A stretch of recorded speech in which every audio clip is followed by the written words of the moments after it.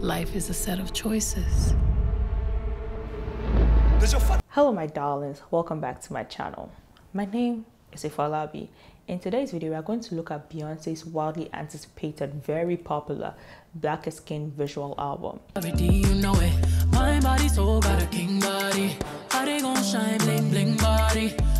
Now, this is her new project in a year because her last project was with Netflix, which was the Homecoming documentary that detailed her journey to performing at Coachella, and then we saw the Coachella performances and everything that went into it. But last year, she signed a $100 million deal with Disney after she was cast in Lion King, and then she decided that it's time to give us the visual album to her Lion King The Gift album. Before I get into my review of the whole visual album, I would say this. When she announced that she was going to do Black Skin and it was going to be exclusively streamed on Disney Plus, my first thing was like, wait. First of all, if you're doing an album, if you're doing a visual album that is inspired by Africa, that is inspired by the aesthetics of Africa, the sound of Africa, you're premiering it on a platform that Africans can't have access to.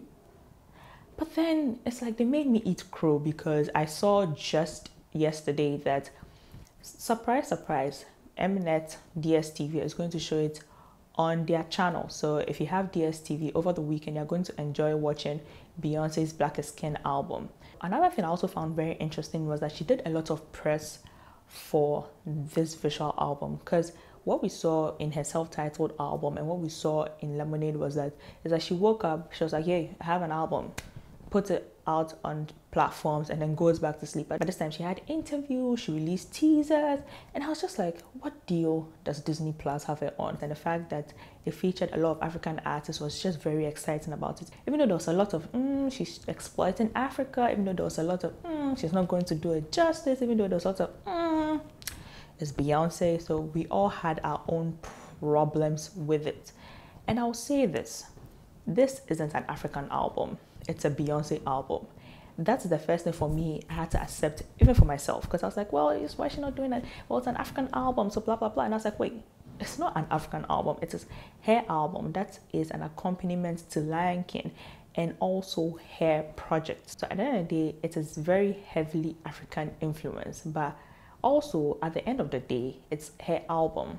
Now, off the bat, the one thing I liked about this visual album was that we already know the songs on the album, which was different from watching Lemonade. Because when you're watching Lemonade, you don't know the songs on the album. So even though you're watching a visual album, even though you're being enthralled with the visuals, you are more concentrated on the music because you're like, I've never heard this music before. Let me listen to it. So when I listen to We Get Sun Castles, you're like, Sun Castles. I think I like this song. All the songs, because we never heard it before, it was like, okay, we're listening to the songs for the first time, and watching the visuals alongside it. But that's what makes this Black Skin very interesting, because we already know what the songs are. We already have our favorites of the album. So when you're watching it, it's just like, I know the songs, so let me now concentrate on what the visuals to the songs are.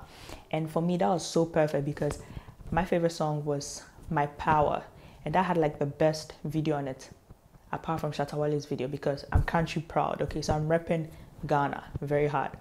Another interesting thing about this visual album was that it has a central plot very similar to Lion King, about this young king that has been ostracized from his tribe and he's trying to get back. But at the end of the day, who followed the story? That's all I want to know. If anybody followed the story, they should just hit me in the comments down below. Say me, I followed the story. For me, I was more interested in like the visuals, the nice costume, the dance and everything. Because when I was watching the dance, I'm like, man, I need to figure out how to do some of these dances. And at this point, I want to say shout outs to all the Ghanaian collaborators on it, from Joshua Kisi, David Bonia, and all of you. We have to give credit where credit is due. She has spent the last 23 years of her life in entertainment business, and it's like every single time she does a project, she finds a new way to level up. And for me as an artist, that's what you should do, because maybe your song will have a lot of replay value, but if there's something else that attaches itself to your song, that is great. Like, you have the spectacle, and for her, she has nailed down her spectacle to a fine art. Like, she just knows what will sell, and Black Skin is one of those things. It's like, when you watch it and you're just like, honey, go off. It's just like you're watching, you're like, yeah, just show off your dance moves. And when Blue Ivy came, I was just like, yes, Blue Ivy. And I think another one of my favorite parts was brown skin girl, you know, the whole cotillion culture. I find that very interesting. To show all these beautiful brown skin girls was amazing. This is my last quibble.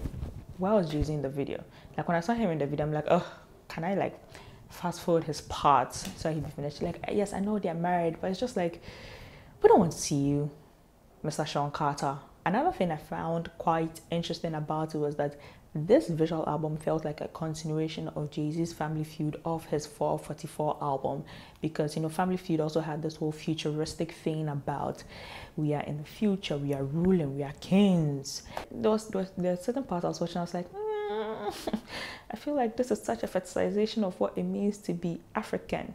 And for me, you know, what's another thing that's also very interesting for me is that I've always been a Ghanaian, but anytime you're having like global conversations, it's like, oh, yeah, African. It's like, yeah, but I see myself as Ghanaian and then African. I don't see myself as African and then Ghanaian. I don't know if you understand, but it's just, that's how, for me, my identity works. I'm Ghanaian first and then I'm African. I'm not like an African first and then I'm Ghanaian, which maybe is against the Pan-African ideals and Kwame Nkrumah fought.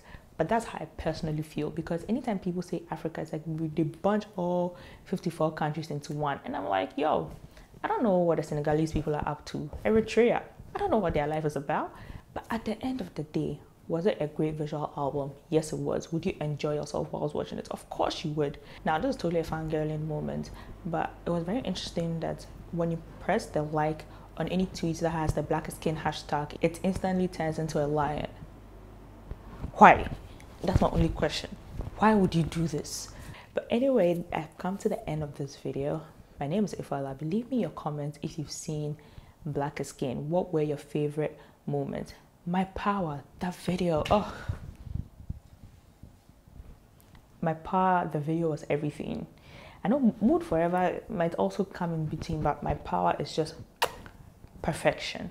So let me know what your favorite part of the video was. Let me know what you did not like about Black Skin. But all in all, please subscribe to my channel, support this channel, and I'll see you on my next video.